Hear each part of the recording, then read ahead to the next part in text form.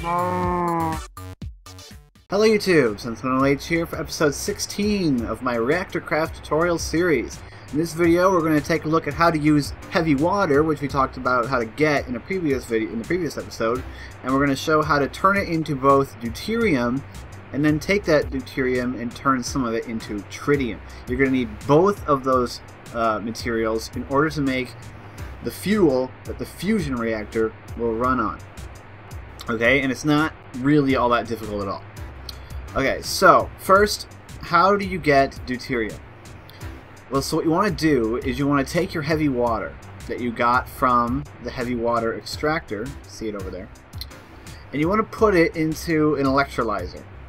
Okay, so put it into an electrolyzer, and then power up the Van de Graaff generator, and you'll see that we are producing deuterium. Now, I didn't set this up right, because the deuterium isn't going to come out of the bottom.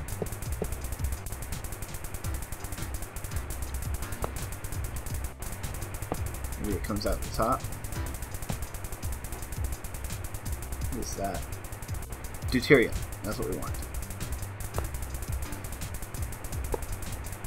And then we'll just put it... I thought I had a reservoir. Got rid of it. And you can put that not into a reservoir. Maybe we can.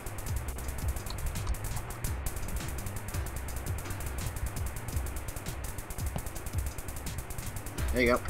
So in order to store deuterium in a reservoir, you gotta put a glass pane on top of it. And then we can store the deuterium that we're producing. It's also going to produce oxygen gas as a byproduct. So figure out what you want to do with it. Because eventually if this tank fills up, it's not going to produce more deuterium.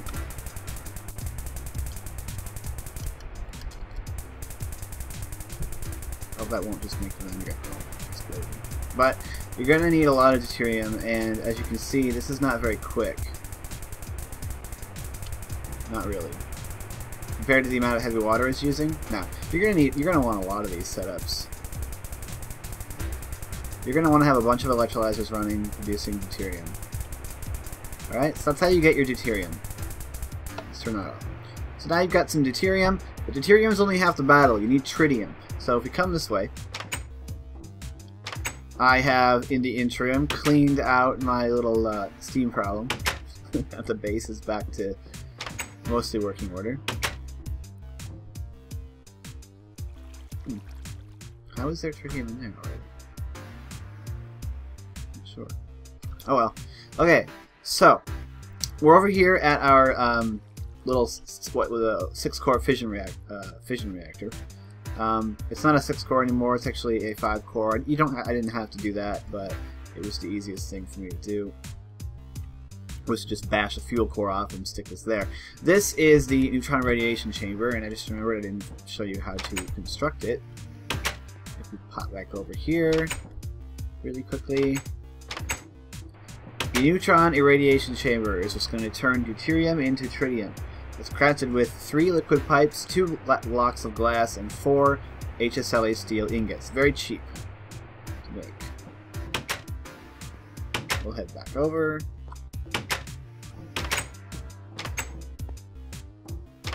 Back here at our reactor. So we'll throw some fuel pellets in the chest here, and the reactor will fire up.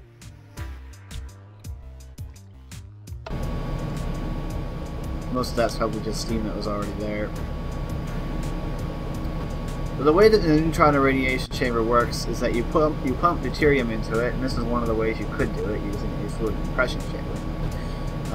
But you can't use like regular rotary craft liquid pipes if you do that, because they will explode because of the high pressure. And you put deuterium into the irradiation chamber, which doesn't have a GUI, but you can see it has the tank is full of deuterium, and we'll produce some tritium. What happens is that the neutron irradiation chamber will absorb neutrons from a fission reactor. So as the neutrons are produced by the fuel cores and they're bouncing around inside the reactor, they will be absorbed by the irradiation chamber and produce tritium. Now this is a very small reactor, definitely probably not what you would want to use for this, especially since I have actually lowered the power output by getting rid of a core, but it's actually turning out to be okay. But if you have like that 12 core design that I showed you in the one video, you could there are a couple of spots where you can probably slot in irradiation chambers.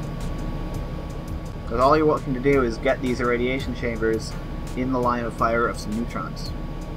And this gem has some tritium in it. Obviously you're going to need a couple of reactors using irradiation chambers.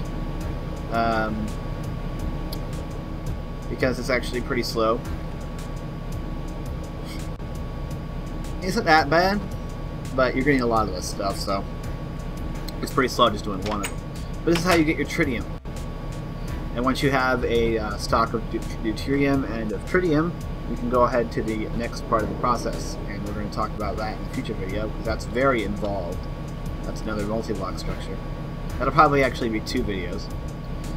But as you can see, getting deuterium and tritium is not difficult. You do, however, need to have a reactor set up. So you cannot avoid building a fission reactor and jump straight to a fusion reactor. You can't do it, because you have to use the fission reactor to get your tritium. Okay? There you go. So, that's basically it. It wasn't a very long video. It wasn't a very involved process. It's pretty simple. Just take your heavy water, throw it into an electrolyzer to get deuterium, throw that deuterium into a neutron irradiation chamber inside of a nuclear reactor to get tritium. It sounds a lot more complicated than it actually is. Okay, so in the next episode of this series, we will take a look at the hydrogen preheater, that entire structure, and how to use deuterium and tritium to produce the actual plasma that is fed into the fusion reactor. Now, just to reiterate once again, once we get to the point of needing to talk about the actual fusion reactor, this series of tutorial is going to go on a bit of a hiatus, because it's going to take me a while to get everything together that I wanted to do for the actual fusion reactor. So don't be alarmed. There's a new series that's going to be coming out to take that slot. In the meantime, while I work on that, it's going to be a big build. So look forward to that. This is basically that, and an announcement as well from the next large-scale build. So look forward to that. So anyway, I hope you enjoyed this episode. I'm SentinalH, and I'm signing out.